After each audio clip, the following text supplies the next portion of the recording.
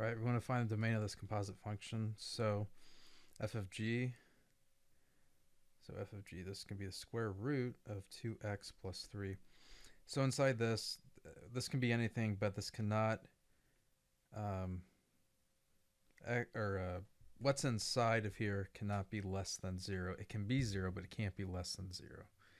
So 2x plus 3 is less than or equal to 0. So 2x is less than or equal to negative 3, and then divide 3 by 2.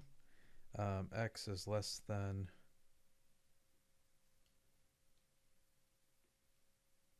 excuse me. I got a little confused there. It should be greater than or equal to 0.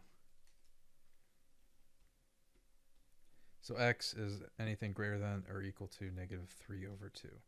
So x can be negative 3 over 2, or it can be greater than, but it cannot be anything less than that. All right, that's it.